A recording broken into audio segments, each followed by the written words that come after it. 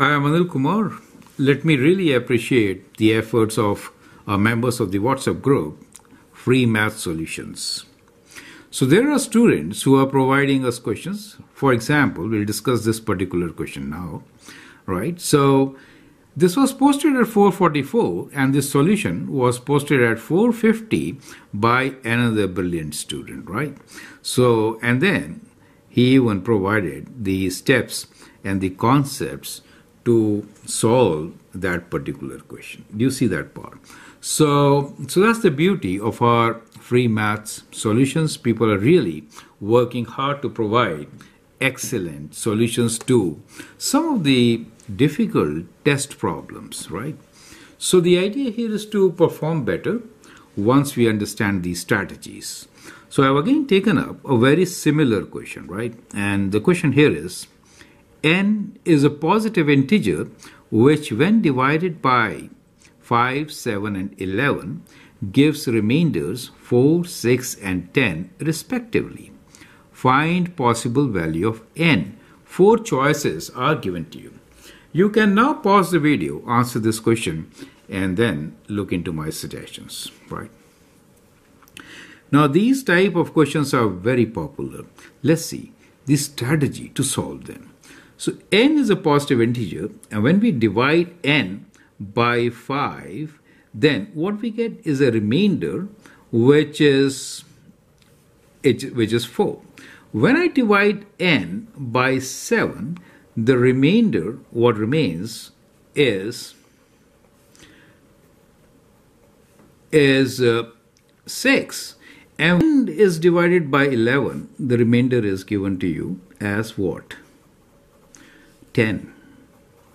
You notice that this is 1 less than the divisor, right? So 4 is 1 less than 5, right? You see 5 minus 4 is 1. You also see 7 minus 6 is 1 and 11 minus 10 is also 1. That shows you what? It really means that we are looking for a number which is 1. Because see, when you divide by 5 and get a remainder of 4, that really means that the number is 1 less than 5, right?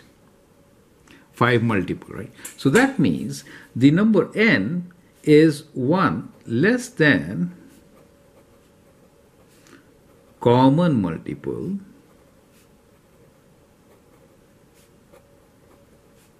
of these divisors, which are 5, 7 and 11. Do you get the idea?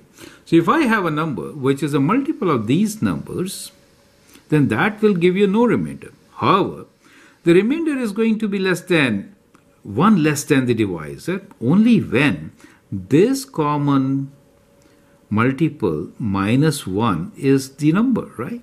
So the number should be what? The number should be 5 times, these are all prime numbers, right? 5, 7 and 11. So when you multiply them, what do you get? 5 times 7 is 35. So 35 times 11, just add 35. So you get 385, right? So it is 385. So we are looking for answer which should be not 385 but minus 1, which is 384.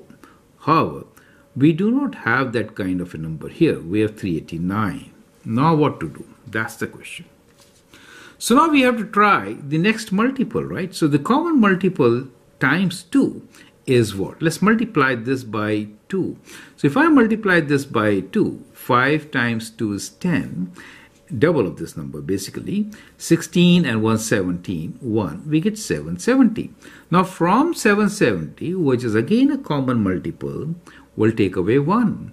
And what we get here is 769. So 769 should be the solution. Do you see that? Which is our option C.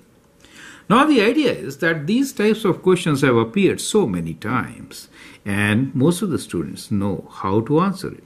If I put this variation, that is, I'm not asking for the least number, right? I'm asking for a number which will satisfy the given condition. Then in that case, you have to find the common multiple and then less 1 will give you the answer as we did in this particular solution. So I hope you understand this technique. So the whole idea here is to understand solutions to the questions which have appeared earlier and also figure out how the test question could be twisted in times to come, and how do we still answer the same modified question in less than a minute. So if you join our WhatsApp group, you're going to get feedback from many brilliant members of this group, and also the YouTube channel will provide you with practice questions to similar problems. I hope that works for you. Feel free to write your comment, share your views, and if you like and subscribe to my videos, that'd be amazing. Thank you, and all the best.